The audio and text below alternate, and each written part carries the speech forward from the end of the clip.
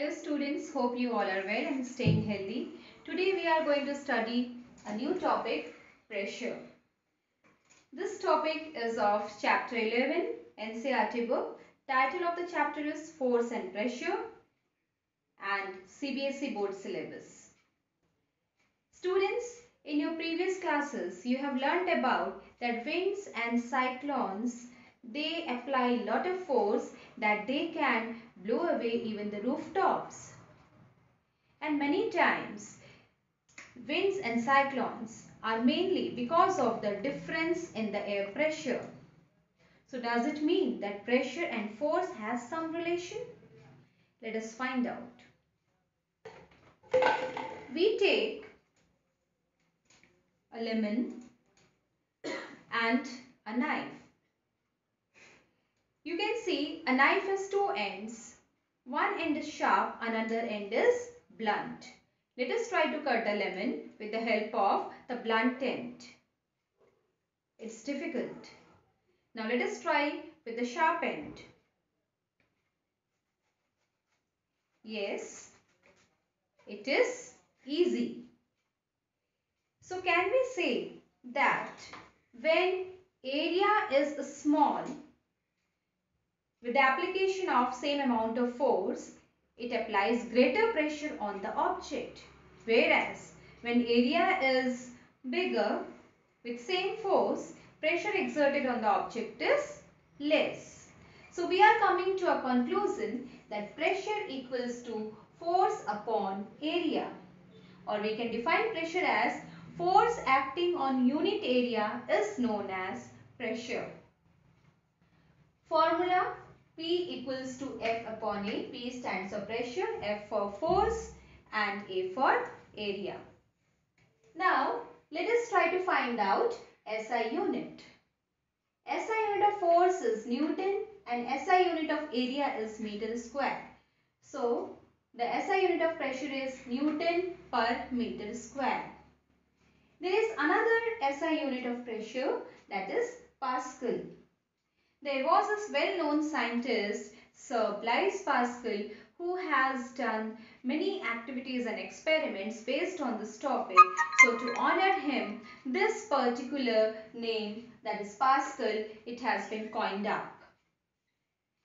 Children, we can say that pressure is inversely proportional to area. It means that if you apply equal amount of force in two different cases, where in first case, if area is small, the pressure exerted will be greater. Whereas, if you apply same force on a greater area, then pressure exerted will be smaller. So, you can say that pressure is inversely proportional to area. Let us take one example like a porter who carries luggage in railway stations. You must have observed he uses a round piece of cloth over his head. Why is that so? Yes, you have thought the correct reason for it. The reason is that when we are using a round piece of cloth over our head, it increases the surface area. So when surface area is greater, pressure exerted on the head of porter will be less. So this way you can say that pressure is inversely proportional to area, and there are so many other examples in your daily life with which you can correlate the same concept. Now I have a question for you. Do liquids and gases also exert pressure? Let us find out. You can see I have a beaker where I have filled some colored water, and let us take a plastic bottle. I have made holes and let us fill water and see what happens. You can see water is coming out, stream of water is coming out, and it means that liquid water, it is exerting, it is applying force on the walls of the container. Children, can you notice one more thing, that if I fill more amount of water water is coming out from all three holes and all the three holes are at the same level. So can we come to the conclusion that liquids exert pressure on the walls of the container as well as pressure in liquids is same at the same level. You can understand it with the help of a figure. We can draw one beaker like this, and we can show that the beaker has 3 or 4 different holes in different directions, and now when you fill water, water will come out from all 3 holes and they will cover somewhat equal distance. It means pressure exerted by liquids remains same in all the directions at the same level. This is our first figure and the first activity related to liquids. Another activity I am showing you. You can see another bottle where I have already filled water, and now I will be removing a tape which I have already pasted here, and you can see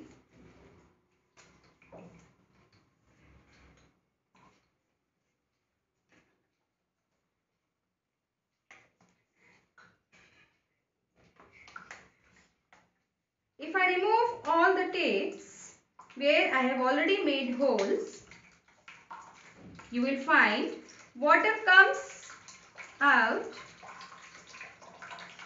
and you can see there are 3 different holes. Let me fill more water to make it clear.